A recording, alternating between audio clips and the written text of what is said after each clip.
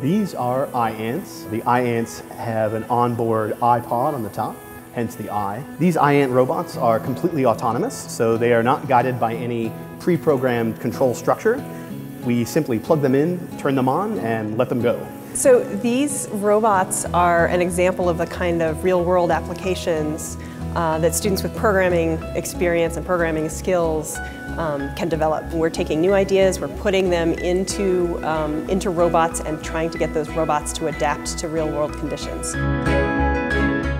So we spent several years observing ant colonies in the wild. We took those behaviors that we observed and we programmed them into the robots in order to generate the behaviors that you see today. These iAnt robots start at a central nest, which is represented by this lantern here.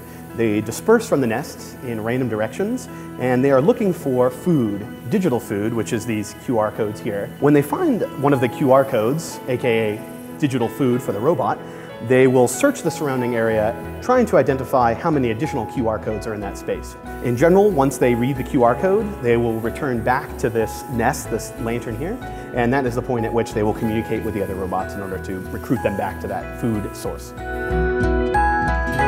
This project really represents an interdisciplinary collaboration between students in different departments. So we have students from biology whose focus is on understanding the behavior of ants.